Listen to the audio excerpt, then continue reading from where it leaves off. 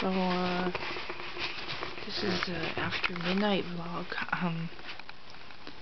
I really don't, I just feel like making a vlog. Haven't made a video in days, and just kind of feeling a withdrawal from doing that, and I want to, so here it is. Probably gonna be rambly, probably not gonna make a whole lot of sense, but that doesn't matter because it's my vlog and I can do and say whatever I want in it. So, that being said, I'm pretty much about the same as last time. Still miss Hugo, still feeling a lot of regrets and worries about finding a job and feeling lost as to what to do next.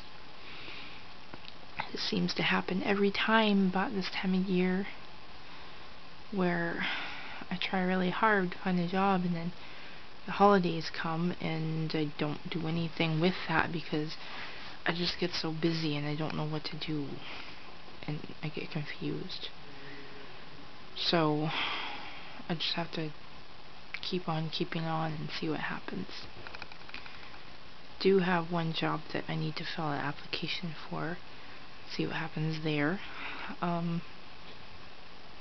Yeah, but unfortunately I'm not feeling as confident as I should about things, and there's only certain things that I'm feeling confident about, and those things, it's like I could only have my confidence in one area at a time, if that makes any sense. So yeah, just really tired tonight. Went kind of some pre-Christmas shopping and ran around the world and stuff.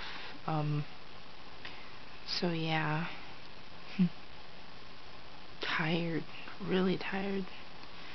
I want to make some nail polish videos, but I just haven't gotten around to it, and I'm just tired by the time I come home. And